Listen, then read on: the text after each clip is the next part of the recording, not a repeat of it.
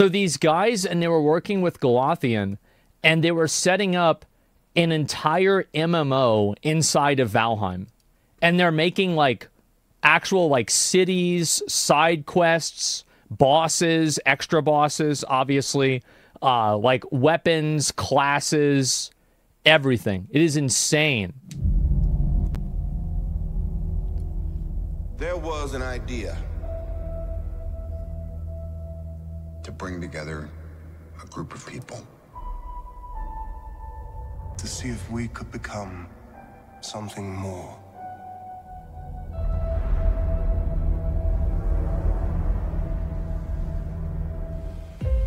Over the course of a year, I might play on this server. I'm going to be totally honest. Like, if this server goes well and it seems like it's enjoyable, I think I'm just going to play on it myself. a few loose ideas had slowly blossomed into something much greater. For a while, 9byte and I had been discussing combining multiple builds into a narrative-driven map. But he had just learned of a team with a similar idea who were looking for some builders. Yeah. After speaking with them, we learned that our goals were closely aligned and agreed to the project. Now this was more than just an idea. Now it was time to finally get to work. 35 unique... What the fuck? God. Bro, this is a whole new game. Look at this.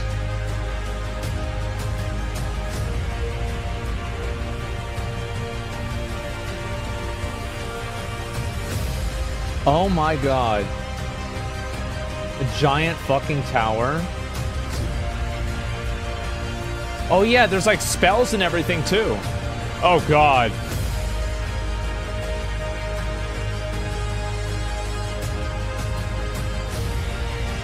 Jesus. This is all fan-made, by the way. Keep that in mind. This entire thing is fan-made. I'd chosen to tackle the swamp whilst he worked on the other cities. Yeah.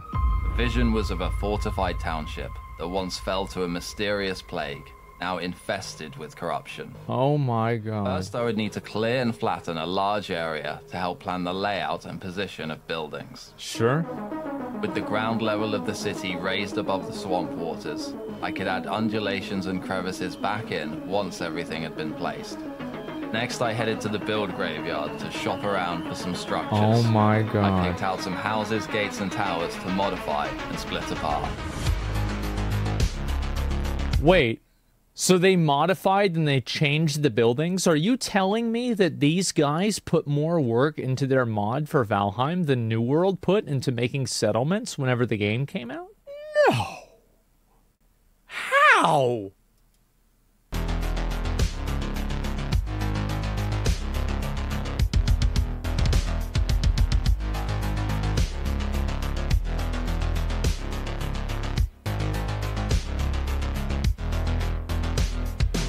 Now my chosen buildings needed some weathering, and for that, I was in luck. Thanks to some recent breakthroughs over at Mad Wizard headquarters, we could now create infinite health objects with the damaged look in a vanilla-friendly manner, meaning they don't require an installed mod. Better yet, the same technique can help reduce network traffic. Oh, because it's not calculating damage numbers. Of course, yeah. So we're now looking appropriately aged, but they still needed something more. I wrote out a command to rotate each object a small amount on its own axis, which would give a crooked and collapsing appearance. Of course. Of course, that's... Combining both together was exactly what I was looking for. What the fuck?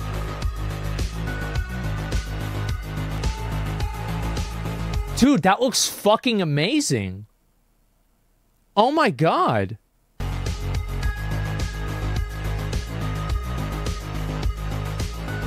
Look at that. I could accentuate the look further by removing... That's what I was... Because I was thinking this, like, whenever they did the first video, I'm like, oh, how the fuck do you do something that makes sense for a swamp, right? This is how. Positioning parts of the builds. A little something like this. Oh my god.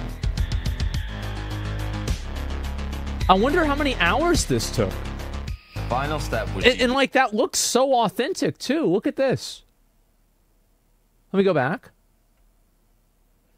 It even looks like the side of the tower has actually fallen down. Oh my god. Why aren't these like... See, this is these are the people that these game companies need to hire.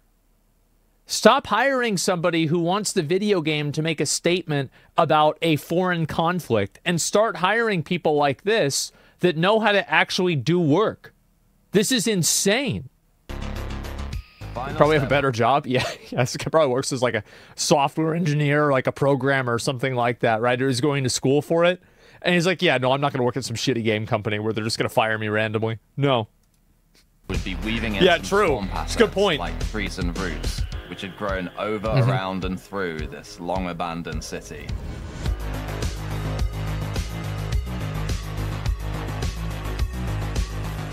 What the fuck? What the... Holy shit! A once mighty city, now a decaying husk. This is fucking insane. Like, this is... Like, and also, by the way, even the editing is sick. Yeah, the editing's fucking nuts. Oh my god. And this is a mod for Valheim. Not gonna lie, video games' future is the indie industry. I can see why you say that. Lost to time. What blight took root here? What plague befell its people? They say answers await you in the Forgotten Fen, but you may find more than you bargained for. Fuck, man, this is amazing. All of the main cities were now complete, save for the Mistlands, which we plan to do together as the final build. It's gonna be so hard to do the Mistlands. But, like, I thought it was gonna be so hard for them to do the swamps, and they did it fucking perfectly. So it's like, I'll be real, like, this is a quadruple A games, yeah, that we really needed. Yeah, this is nuts, man. I now turned my attention to the class-themed points of interest, drawing inspiration from each archetype's abilities. Yep. First was the Duelist's Lodge. Naturally. Where brothers in It's like an arms arena. train together and test their martial Yeah, prowess. barracks. An outpost that stood watch over the road, complete with an archery range and a central arena fit for a duel. Oh my... Grand Town.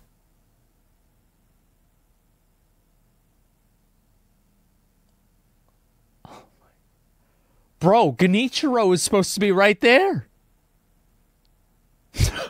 What the fuck? This is insane, man. Temple is home to the monks. Look at whose this. favor can be yours if order can be restored. Oh my god.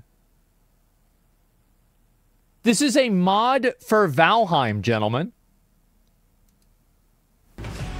Not so easily found is the Guild of the Rogues, a den of thieves, gamblers, and assassins who lurk beneath the streets. The Council of Mages look down from It's like their Dalaran. impossible towers, closely guarding the secrets of the arcane arts. Oh my god. I want to see the Berserker one, man. That is so fucking crazy. Earning Meta trust of the Voker. Meta Vokers means navigating a labyrinth of unreality. A twisting network of floating platforms, invisible bridges, and cryptic puzzles. This small... So you have to do the entire thing... You have to do the entire thing... Like, I don't... How would you do this? Oh, I know how I guess you would do it. You would have to stand in front of this and then drop an item and then see if it would fall. But I bet some of the bridges are half full and half not... Oh my god. Yeah, this is like Seath the Scaleless, you know, whenever you're going over to him. Or arrows? Yeah, you'd have to use arrows. You're right. Or by watching a YouTube guide. Yeah, true. This small patch of black forest surrounded by swamp was ideal for the Berserker. You'll have to battle your way through the war camp, past barbarian huts as you ascend the hill. At the very top for a showdown with the chieftain himself. Fucking exactly. That is perfect. Finally, was the Enchanter's Laboratory, a foundry of magical weapons and artifacts, yet a little lacking in the maintenance department of late. Oh with my all god. Of the class-themed Whoa, POI, wait, yet hold up.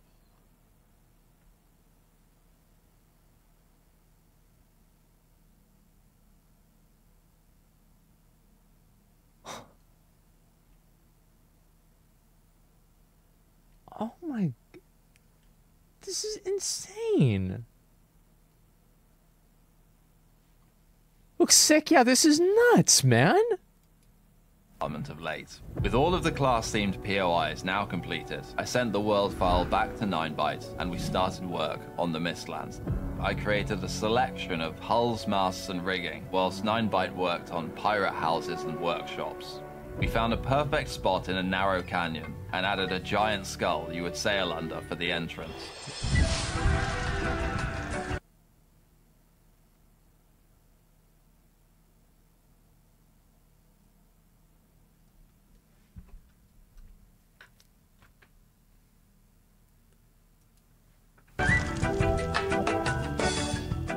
This reminds me of another quadruple A game. Twisting canal lined with taverns and jetties, whilst the floating plunder washes against Holy fuck. So it's like Booty Bay and Valheim. This is incredible. Okay, yeah, there's a lot of instances of that. Freehold, yeah, or the one, even the New World city like that is good too. Search for treasure lost in nearby lagoons. Oh my god. See a shanty or two at the shivered timber. At the far end of the bay, a giant galleon awaits, pointing the way towards the final boss of the game. Speaking. That's cool. That is, I really like that. That's very cool that the ship is pointing the direction that you need to go in. Oh man. Of bosses, each of them would also be needing their own arena. We wanted to stay true to the original locations, but add our own twist or upgrade. I don't want to show too much of these, but creating the centerpieces for them was a lot of fun. Well, they already showed the... Oh, no, they're going to show it here. For Ike there, a set of huge stag antlers was created. Oh my god. These roots. For Yagluth, I recreated... So yeah, that's the first boss. I think everybody's pretty much fought this guy, right? The Decatree? Yeah, I want to go back and look at this real quick. And then it's got like the little, what do you call it? The trophy of him right there with all the smaller, like, oh man. For Yagluth, I recreated his trophy with some Mistland glyphs and rusty swords for the crown. And for Moda... This is fucking nuts. This reminds me a lot of, it reminds me of Dark Souls 3. You know? Like, right before you get to the Nameless King, it's like that one place. Oh, man. This is fucking insane. Motor's the dragon. Made an icy adaptation of the wings from my good pal, Deathwing. Every location was then connected. What? The wings from my good... Oh my god. Pal, Deathwing. Wow. Every location was then connected with roads and bridges, which 9byte did an incredible job on. Whilst he grinded those out, I worked on some extra encounters that we could place along the journey. A mysterious shipwreck, a wretched sea monster, a beacon in the mountains. I made a few small wagon dioramas, which 9byte then converted into a series of ambushed caravans. Oh my god. He added even more encounters like secluded shacks and treetop watch posts. Wow. At last, we were done with the builds. Or so we thought. We now sent the world file over to Atlas, who could then begin adapting the builds for the other version of the map. That's right, there's 2 versions. Let me explain the differences between them. Ours is a 1 to 10 player linear playthrough. Okay. With the builds and landscapes as you see them in these videos. It will require no mods and be crossplay compatible. What the fuck? So you just play it? Oh my god. The second version is an up to 100 player MMO style experience, with the builds adapted into a custom world generation by Atlas to suit the increased player count. This will be fully modded with quests, loot, and NPCs to create a full RPG experience. Oh my god! Yeah, I watched the first one of this. I did. I thought this was fucking crazy, and it still is. So what about our version? Will that have quests, NPCs, and so on? Yes, actually. Over the last month, we've been integrating these throughout the world to tell the story and bring these places to life. But wait, quests and NPCs? I thought you said it was no mods. It is. Through some clever tinkering, we've been able to create all kinds of gameplay systems with vanilla mechanics. Let me give you some examples. In every major location, you'll meet several NPCs. In Wanderer's Rest, one such NPC will teach you about the quest log. By accessing your compendium, you can keep track of your current objectives, just like you would in a regular RPG. You'll notice our quests are prefixed with this symbol for easier management. Oh my god. Some quests have a trigger system. This is... Back in the Forgotten Fen, you'll meet a ghost whose memory is fragmented and confused. As you uncover clues to the mystery of what happened here, the fog clouding his memories will recede. We've got effect zones. Want to go searching through this goop? Well, then you're slimed. We've got What the fuck? How does this even happen? This is crazy. Treasure hunting. Immersive hover text. We've got traps. Don't stand here. Wait. So they did this with all the vanilla mechanics? Traps. Oh my god. And a lot more. So we've been weaving those in throughout the map, and in some cases that meant more builds to facilitate the new quest lines. This is insane, man. Here we go again. Some locations were expanded, others got completely new areas, including custom dungeons. Uh-huh. Look at that. Our next steps will be finishing up the final mechanics for some locations, or adding in the enemies, the loot, and then the final touches and testing. We are expecting to be finished around the end of February, when everyone will be able to play the full release. Stay tuned to both mine and 9byte's YouTube and Discord, as we'll be posting announcements there when the time comes, along with more videos about this project. That's fucking today, holy everything shit. Relating to the MMO version, check out Gathalian's Discord, and Atlas will have a video oh my his god. process soon. This has been a ridiculously enormous project. I'm extremely proud of what we've achieved and so excited for everyone to finally get their hands on it.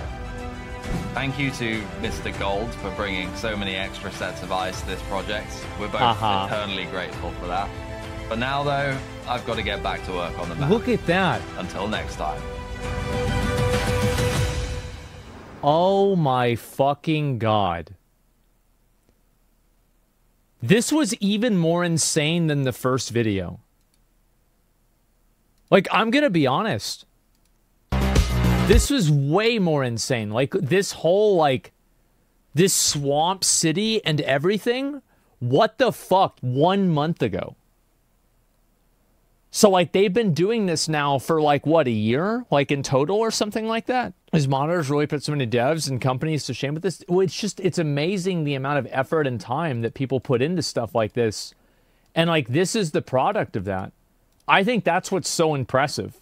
Is to see, like, something that's... Like, I think the best part was this. Let me see if I can show it again. Yeah, I think it was this part here. Dude, this part was fucking crazy.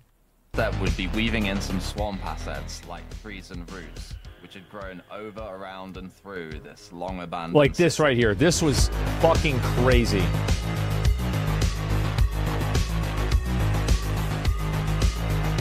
This video was so well put together. This was nuts. Look at that. It's a massive value add to the base product. That's why games that have modding and that allow modding are popular for so long. Give the video a like, man. I don't know how I'm not subscribed to this channel. I guess it was from another channel whenever I watched the first one. That is nuts. There's the video right there. I linked it in chat. They deconstructed the game engine to make custom builds. It's a passion project. Yeah, like, it's so crazy what, like, a few guys can do with a game they really love. You know? To me, it is a fucking shock